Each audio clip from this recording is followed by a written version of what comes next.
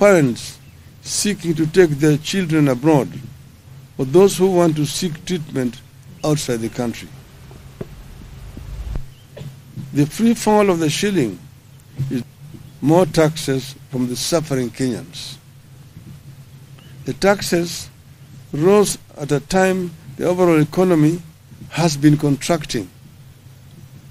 In the second quarter of 2022, which is the first era of Kenya Kwanza regime leading into 2023, the economy grew by only 5.2%. In a similar period in 2021, it grew by 11%. The regime resorted to more borrowing, ignoring the warnings that we are in debt distress and at the risk of debt default. Without blinking an eye, the regime went against its promises to reduce borrowing and did the complete opposite. Kenyans responded to this turn of events by trying to steady their businesses, especially the small enterprises. But those efforts were in vain as interest rates rose through the roof and more taxes hit those businesses. Only the government can now afford to borrow at the astronomical rate of 17% or more from the domestic market. In other words, the government is competing with the private sector in the domestic financial market. The result has been that micro and small businesses are struggling, defaulting, and folding up, while the larger private sector is at best stagnating or equally folding up. In the last 1 year, the proportion of micro and small businesses defaulting on loans has increased by 17%. Today, 6 out of 10 micro and small businesses are either paying late, paying only a part of their installment, or are unable to pay. Inflation is driven by the cost of food and fuel. As long as the government has not resolved the price of food and fuel, the cost of living will not come down. No amount of fertilizer will lower the cost of food as long as the cost of fuel is unchecked. Diesel is one of the highest costs in farming. Even if you give the citizen a bag of fertilizer, but make it impossible for her or him to plow an acre of land, you have not solved the problem. The shilling taking the grains like maize, wheat, and rice that we import, those commodities have increased by 25%. As the economy has suffered, another grand betrayal of dreams has unfolded silently in the education sector. As a party, we believe that we cannot neglect education no matter the magnitude of the economic challenges which we are grappling with. We believe that if we are not to spend just if we are to spend just on one thing, it should be education. In 1 year, Kenya Kwanza has thrown the education sector into a deep financial crisis. In public, Kenya Kwanza administration continues to talk about free education. The reality in our schools and homes across Kenya is that education is no longer free, either in primary or secondary schools. Inadequate funding is growing into a full-blown crisis in primary and secondary schools, forcing head teachers to beg from well-wishers to help finance schools, straining parents further and threatening the high enrollment reached in recent years as many students are sent home for school fees. Although academic year is coming to an end, the funds that have been released to schools are way below what was required. In some of the schools, the government has disbursed as low as 15,000 shillings for a student population of 400. Some schools received as low as Kenya shillings 3,000. We are, however, very concerned that under the Kenya Kwanza, education and the country are getting compromised by mismanagement, lack of clarity, lack of interest, and weak leadership in the sector. Verbally, education field officers have been instructed to work with schools, PTAs, and BOMs and approve measures to help schools raise funds for their operations. For schools, this only means raising school fees. As a result of weak leadership, examination integrity is back as an issue in our education. Implementation of the CBC curriculum is in chaos.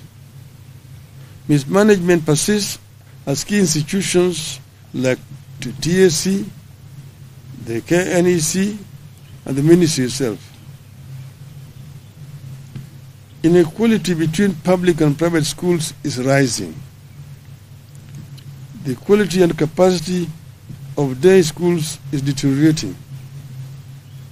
But more worrying is that parents are being forced to pay for this chaotic and poor quality education. In the first 1 year under Kenya Kwanza, the cost of education has gone up by 225%, but the quality is not guaranteed. Fellow Kenyans, this has been a disastrous 1 year under Kenya Kwanza, and we have no good new or encouraging words to offer. There are strong indications that the things will get worse or remain the same. We, however, refuse to ask you to tighten your belts. You have done enough. The ball is squarely in the court of the regime. They either act or await the fate that has fallen other insensitive and incompetent regimes across the continent. Yeah. End of statement. It's as clear as that.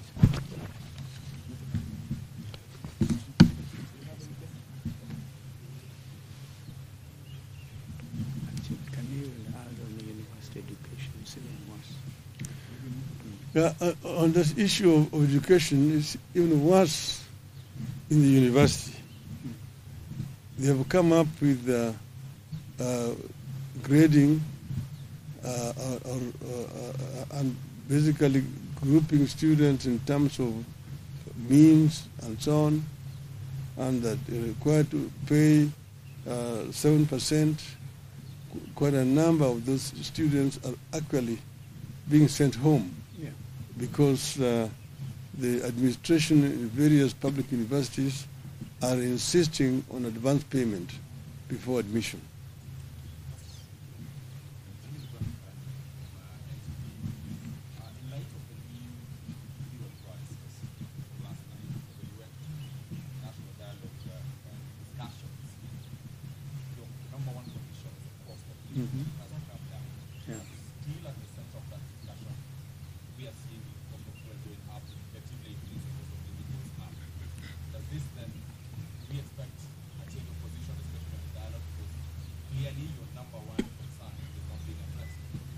Yeah, of course, That is very true. And as you know, we are going to be giving you another statement tomorrow on the issue of the dialogue, which is ongoing. But of course, our number one agenda was the cost of living. It is still there. Of course, the other side has been making statements that they don't want it to be discussed.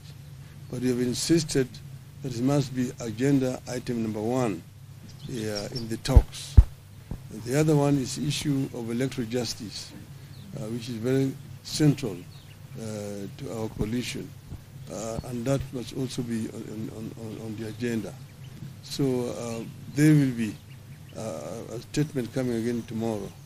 But I also want you to know that we will tomorrow be also giving our own assessment of the overall performance of Kenya Kwanza government this 1 year, our scorecard. That will be coming up tomorrow. Let's wait for tomorrow. There will be another statement. Okay. Yes, ma'am.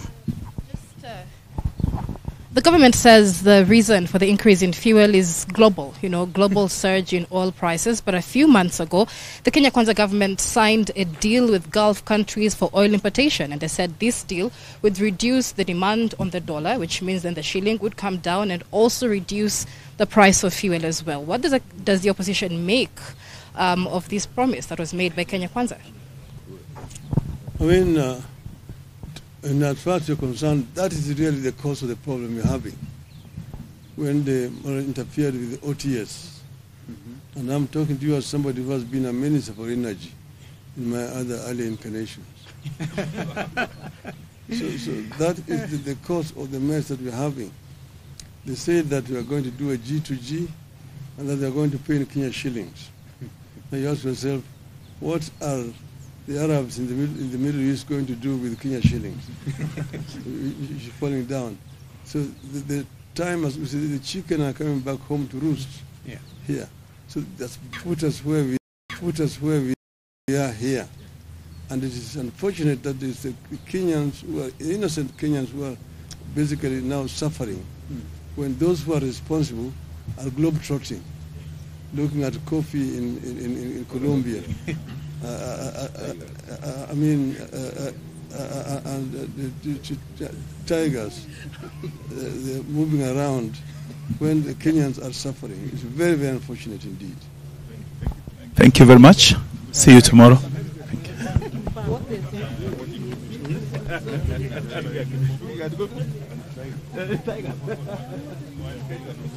you.